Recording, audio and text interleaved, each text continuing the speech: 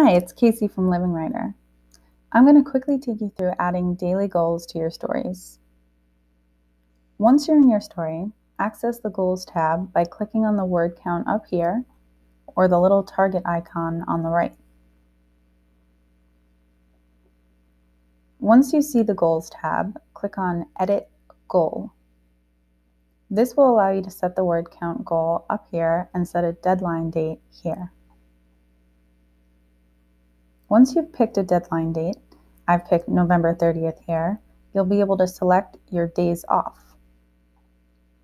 To do that, simply go to this tab and mark in red the days you'd like to take off your writing. I've marked off every Friday in November. Once you're done, just hit save.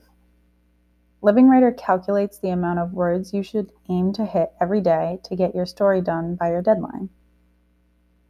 You can easily keep track of your daily goal by moving your mouse over the word count up here. If you don't end up hitting your daily goal, then we'll recalculate your daily goal for the next day. If you end up going past your daily goal, your goal for tomorrow will be adjusted to account for that as well. And that's how LivingWriter's daily goal tracking works. Good luck and happy writing.